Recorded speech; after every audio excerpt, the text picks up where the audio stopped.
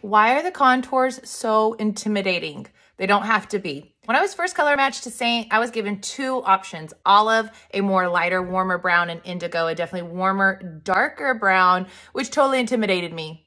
I chose olive, and now indigo is my go-to, and I'm gonna show you why. They're actually both really good options. This is olive, this is the warmer brown.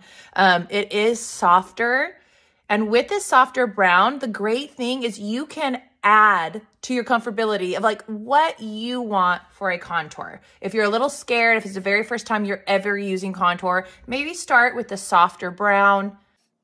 And you can see how it though just defines my face, gives me lift where I need to, shadow where I need to. It's a very pretty contour. Okay, so there is olive.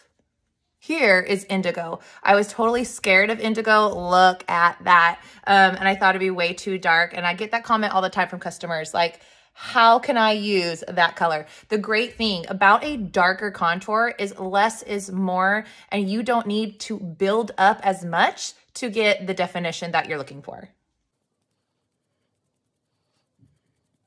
Now, this is also totally personal preference. You can do whatever contour that I give you. If one is not working, reach out and I could help you and give you a couple options.